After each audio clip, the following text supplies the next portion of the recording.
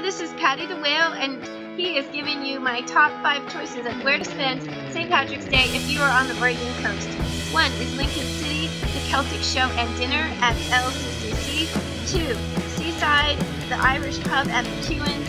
3, Gearhart, McMennimin's Gearhart Hotel and Sandtrap pub. 4 is Bandon, Foley's Irish pub. And 5, Nana's Irish pub in Newport.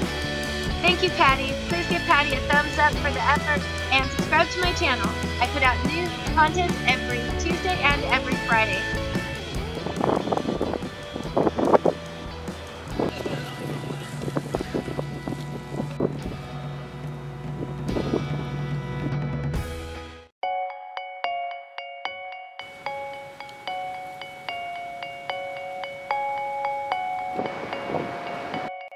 I leave you with the new whale photos I shot from Rocky Creek.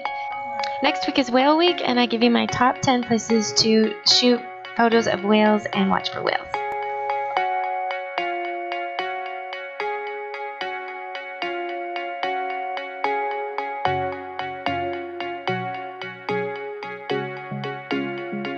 May the sunshine always be at your back and the road home always be downhill. Thank you for watching. Hello, and thank you for joining me today in my Creative Nomad studio. Today I am painting from my whale color chart, the migrating whales on the west coast. The 3 main migrating whales are humpback, which I'm painting right now, a gray whale, sometimes called California gray whale, which is beneath the humpback on the chart, and the blue whale, which is the largest whale. Blue whales were endangered and they are coming back, and in fact, where I'm staying right now, there's a pod of resident blue whales outside of Charleston, Oregon, near Coos Bay, Oregon. And it's often studied. There's a U of O research center in Charleston, and they study that pod of blue whales. I'm using Winsor Newton watercolors to paint this humpback whale today, but I'm also going to use watercolor pencils, which are ink tints by Derwent. To make the whale chart illustrations, I had to do a bit of studying on the differences of whales, and the humpback has really long fins. In fact, they're longer than this illustration, so by the end I actually make them longer. And they also are often tipped in white, and the gray whales have smaller fins and a much smaller tail, except for when you're in the water and you see the tail, it still looks really big, but in comparison to the blue whale and humpback, it has a smaller tail and smaller fins, and it's also quite speckled.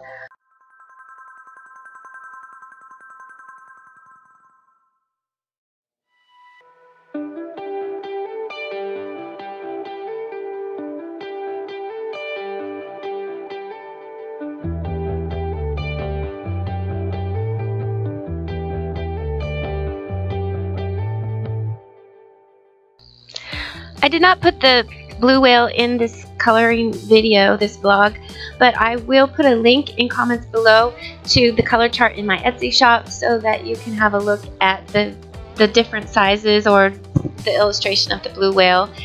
And if you would like to paint this or color this whale chart, I will put also a 25% off discount code in comments below. The blue whale is twice the size of the gray whale, so I have to put the tail on the back of the t-shirt. So the blue whale starts on the front and ends on the back. The humpback is usually, I researched, 45 to 60 feet long, and the gray whale is about 50 to 62 or 68 feet long, whereas the blue whale is up to 90 feet long. So that's why it's twice the humpback.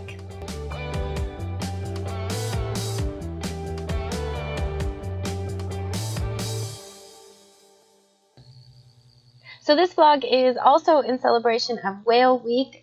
It's a week called Whale Watching Spoken Here that they have on the Oregon coast.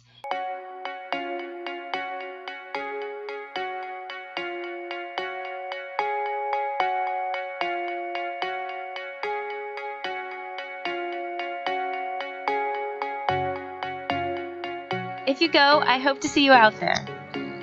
If you see whales, the tail, the breaching, or the spouting, it is probably one of the 3 whales I talked about in this video.